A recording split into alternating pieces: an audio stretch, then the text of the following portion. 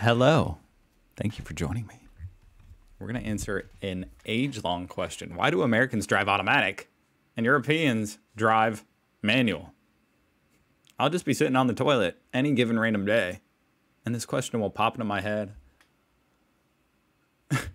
And I just don't understand. Like, are European men just that much more manly than we are?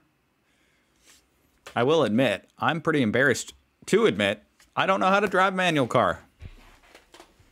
I know you got the clutch, the shifter.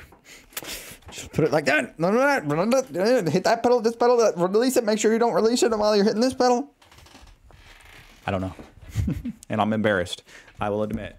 It is definitely a manly skill. Like a more, I don't know. There's something about it. It's definitely cooler. Driving manual is definitely cooler, but it's way more inconvenient. How are you supposed to text and drive if you have to have your hand on this thing? That was a joke. All right, let's watch. Driving license. Huh? I learned to drive with my mother's Mini. Ah. And when I turned 18, I went to get my driving license. I've never heard it just be called a Mini.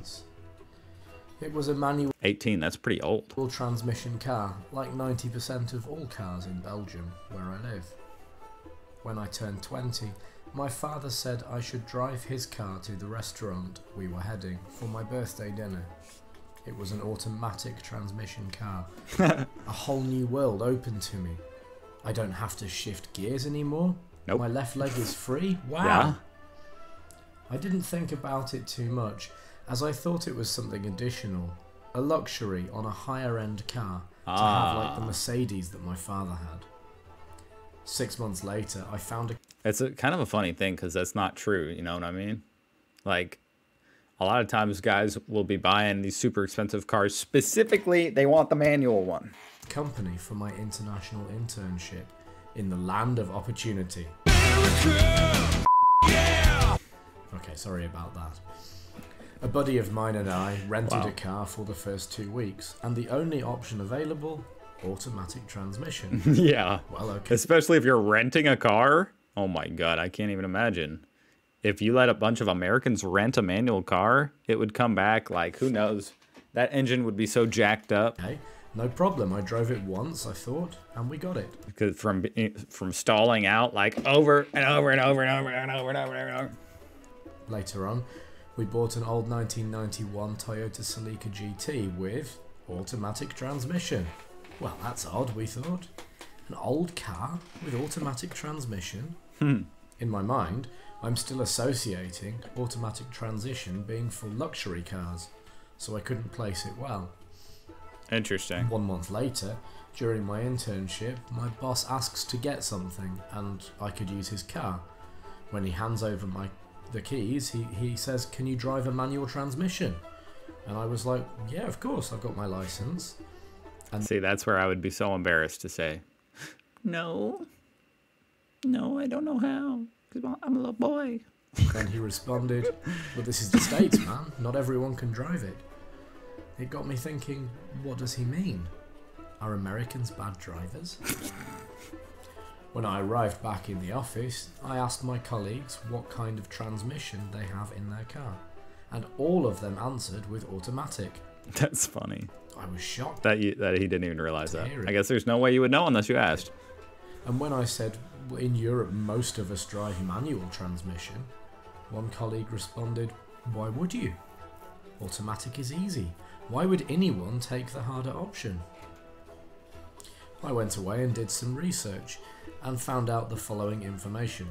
Here it is. That's what I want to know. 80% of all new cars are manual transmissions, Oh my God. where in the States it's around 5%. An automatic Wow. car is, generally speaking, 1,000 to 2,000 euros more expensive. The taxes on cars are very high, especially in West Europe and Scandinavian countries, where taxes can be up to 150%. So getting an automatic... What? What did he just say?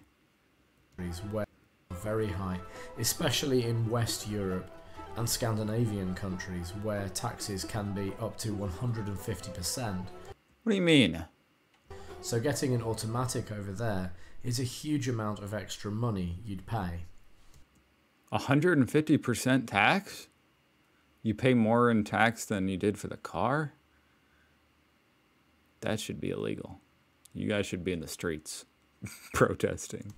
In most European countries, you pay an additional tax on the engine size and horsepower, which pushes the manufacturers into the smaller and lighter cars section, like an Audi A1 3-cylinder 1 litre, where in the US people tend to get 3 litre V6 or V8 engines. Automatic transmission is heavier than manual, making your car weigh more, which causes more fuel consumption, which is a big no-no for Europeans because the gas prices are significantly higher there. I never thought about that. I know people have been like, well, you have more control over a manual car, so you use less gas because you have more control, which may or may not be true, but the fact that they're heavier, now that makes sense. For example, that the automatic is heavier. In the US, a litre, where 1 litre is 0.264 gallons of gasoline, is about 0.81 USD. In Belgium, it's 1.62. I wish the prices were this low. UK, it's 1.64, and Italy, it's 1.84. 3 years ago. Driving a manual car is harder, and you need to regulate the clutch properly, or you will consume more fuel, which in proportion... Right, like you might be able to save gas, but if you're not good at it, use more gas. ...gets higher if you drive a V6 or V8 US car instead of a V4 Euro car. The maintenance and repair costs of automatic cars are also higher compared with the manual. Really? Europe has a dynamic topography. The continent is dominated by narrower roads, hilly areas, crowded cities and bumpy terrains. Driving through the roads kind of sounds like a nightmare for a manual of Europe thus calls for ultimate driving experience with manual transmissions. Yeah. Moving the gears up and down is more common when driving through the countryside area, hence manual offers seamless acceleration around the corners. To summarise, the differences are mostly economical and geographical reasons, not really the way how people like to drive. What do you think will happen in the future? Well, in the future, right here, he's got the Tesla popping up, and with the electric cars, they're not going to give you a manual. So that's kind of sad. That's going to go out the window. Will the trend keep on going, or will we see a change because of electrical vehicles? Let me know in the comments, and if you liked the video, please drop a like, and if you disliked it, then drop a dislike.